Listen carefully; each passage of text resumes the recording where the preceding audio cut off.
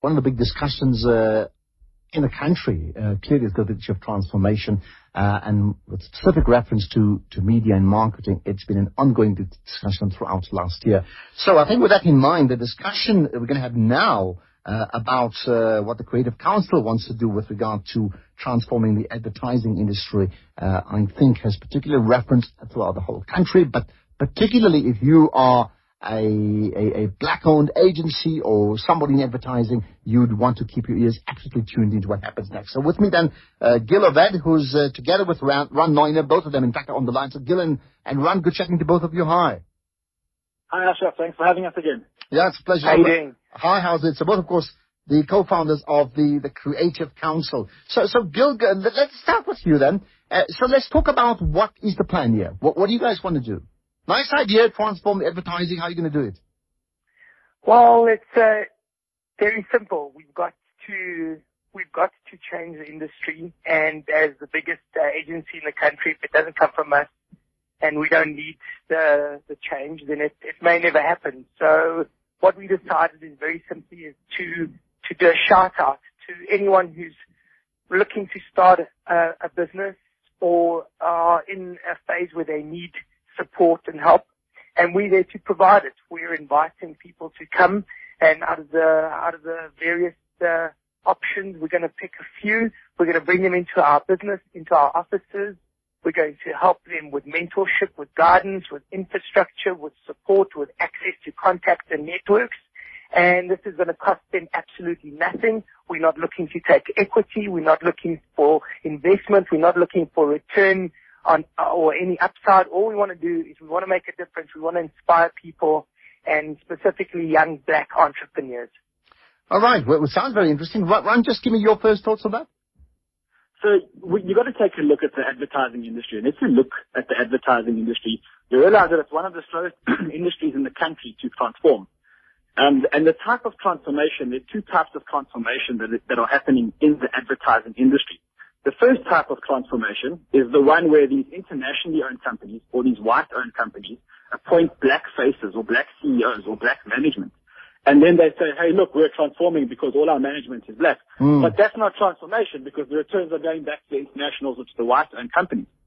If you look at the second type of transformation that's happening in the industry, you're getting guys that are or brands that are pitching out their work only to black-owned companies. So they exclude any internationals or white-owned companies from the pitch list. That's great. But again, it's not doing any favors to the industry, because what typically happens is these companies don't have the infrastructure to execute on the work. So what happens with these companies is they win these contracts all of a sudden, they get overwhelmed, they drown in all these operational, administrative, infrastructural issues that they have, and a year later, these companies don't exist. So if you look at that, that again is not real transformation. So what do we call real transformation? For us, it's very simple. When 100% black-owned agencies win or become the top 5 agencies in SA, then we can say that the industry has truly, truly, truly transformed. And that's our mission. So how are we going to do it? It's very simple. We're going to take on a handful, 5, 6, 100% black-owned businesses. They must be in the realms of media, marketing, digital, mobile, social, so that they can leverage off our client base, our relationships, and our infrastructure. We're going to provide these businesses with infrastructural support, accounting support, tax support, internet, offices all around the country. As you know, we've got 80 offices around the country. They're going to leverage off our infrastructure. We're going to do client introductions to these guys. Like Gil said, we are not going to take equity in these guys, because what we want is when they leave the incubator, when they actually have real businesses, these businesses must be 100% black-owned. Otherwise, you can't say that you've transformed the industry. All right. If anybody wishes to join the conversation right now, 0891104207. We're talking about what seems to be pretty good, an idea to transform in a very, very different way. Bill, so Ron has explained nothing very, very clearly. Sometimes you just get transformation at the very top. This one would be effective change. Why now? Meaning, how much thought went into this? And in reality, in practical terms, how do you see this actually happening? Well, we've actually been discussing it for a long time. But the problem is we do a lot of talking as an industry and not much action happens as a result. And it all came home when the one day a few months ago, I was standing in a conference, I'm not going to mention which one, and there was a panel to discuss marketing to the bottom end of the industry, the main market. And there were 7 people on stage, panelists, experts on this market, and they were all white. And I mean, it was farcical. And we had an audience of black people listening to 7 white people talking about how to market to the main market. It's just a ludicrous scenario. So we've been saying for a long time the transformation has to come. We've been busy focusing on growing the business for the past 15 years. Past couple of years have been focused on doing the deal with Publicis, which took some time. And we said that as soon as that deal is done, we can focus on the next part of our lives, which is about creating legacy and making a real difference. And for us, this is one of the things we want to do to create transformation. We were very fortunate that we won Industry Leaders of the Year last year. And if you're going to be a leader, you gotta have a vision, and you gotta have a vision for change. And I think this is the right place, right time in our lives and for the business. What has been the reaction so far, Ron? Just comment on that. Meaning just immediate reaction so far from all stakeholders in the industry. It's been quite funny because it's been almost too good to be true. You know, the guys phone me or WhatsApp or send us their business plans, and it's like, God, what's the catch here? I want to reiterate Gil's point that there is no catch here. We've received, as you know, many accolades over the past 15 years. And I think we, like Gil said, we won Entrepreneur of the Year last year, and we won Industry Leaders within our industry. And then we took a step back and we said, okay, we really, really, really are at the top now. We've got the biggest agency in South Africa. We've revolutionized marketing in South Africa. We're industry leaders. What can we do to now leave a legacy? And the legacy is very simple. We want to be remembered as the guys that transformed the advertising and marketing industry in South Africa. And we're not going to stop until we achieve that goal. Pretty simple. And may I say this, therefore, that never mind the whole Publicis deal. In fact, if this thing works well, it would mean that possibly long-term chunks of revenue that would have gone to, your company, Creative Counsel, would actually then go elsewhere. Ashraf, I call that a success problem. I'd love to. That's transformation. And you know what? There's plenty. Yeah, go around. There's plenty to go around, and you can't be looking at it from that perspective. If anything, I think that more money needs to be invested in our industry. And not enough is being invested because clients don't necessarily see the full return on investment because there isn't enough insight, because there isn't enough innovation, because there isn't enough entrepreneurship. So for me, I'm happy to take the risk that a small black agency that we incubate eats into our revenues, because I believe that the converse could be that one day we could maybe partner up and do things together and grow businesses and create innovations, and there's plenty to go around if you're doing good work. Our biggest challenge in our industry is bad competition that brings the industry down and that leaks revenues with no return on investment, which means the clients are inclined not to spend with marketers. So for me, bring it on. Okay, now Ran, give me your thoughts then on this one. You made the point that you're going to incubate, but there's no equity. Now, why? I know many others would have a model to say, especially if we're dealing with inexperienced companies, we'll first have equity and then gradually sort of wean ourselves off that company. Why this route then? In fact, you're going to incubate, you're going to advise, you're going to possibly assist them, you're going to find clients, you're going to actually assist them to grow completely with no vested interest in that company whatsoever. It sounds wonderful, but why would you do that? I'm going to answer that question with 2 points. The first point that I want to make is the one that Gil touched on, to say that unfortunately the advertising and marketing industry is not getting the returns that it should be getting within the mass markets.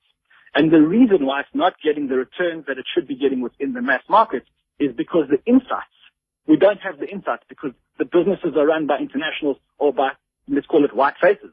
And because that's happening, people are not spending as much as they should be spending to target the mass market in South Africa. So what we want to do is, if we think we can open the coffers much more if we get better insights that are going to give brands better returns in those markets. So that's the first reason. The second reason why we don't want equity is because if you take a business that is eligible to come into this incubator, let's just quickly look at the criteria for eligibility. You have to be 100% black owned. Your turnover has to be under 20 million rand because we can't incubate big businesses. We're there to incubate businesses that are running. The business cannot be a startup. It cannot be an idea. It's got to be something that has got a little bit of a track record because we're not looking for ideas. We're looking for businesses. When you say a little bit of track record, how much is a little bit? So we've considered people that are turning over 2 million rand a year, up to 20 million rand a year. Okay. And the reason is because I think there are a lot of ideas out there, but we want the people that have actually taken the plunge and actually started businesses. So if you look at those type of businesses that meet that criteria, the problem is that if you start taking equity, at that phase of the life cycle of the business, equity is very cheap. And what you'll find is that you'll take a big chunk of equity for a relatively small return. And then let's assume that a year or two from now, the business wants to embark on some growth plans. They'll sell equity again. And the problem is that by the time they leave the incubator, they're no longer a black-owned business because they would have given us equity, they would have given the second round investor equity, and they're not going to be a black-owned business. And if we do that, then we're going to just land up exactly where we are today, where the top 5 businesses in the marketing and media industry are owned more than 50% by internationals or by white faces. Yeah, so it's not just about white, but also that is foreign owned, which is another problem. Yeah. Exactly. That's not transformation. Ashraf, I want to repeat that we will know that we've succeeded when in the top 5 agencies in South Africa, there are 1 or 2 that are 100% black owned. Then we will know that we've succeeded. Yeah, go ahead. It's also because that, our intention with this incubation is not a money-making venture. That's not what we're after. We're after transformation. We've had huge privilege over the years, which is what helped us get to where we are. And a lot of people that are going to be entering this incubator don't have those privileges, never had them when they started. So we're trying to augment that. And that's the primary purpose of this whole thing. It's not about making money. All right. Someone, in fact, Nyawuza saying these two gents on air right now are right on the money. Hashtag transform the advertising industry. I think many may support you. Right. Quickly, just in terms of nuts and bolts, let's talk about deadlines very quickly. Access, give me a website address and deadlines. One of you can go ahead. Go ahead. So there's no real deadline. We're going to take our time to look for the right businesses.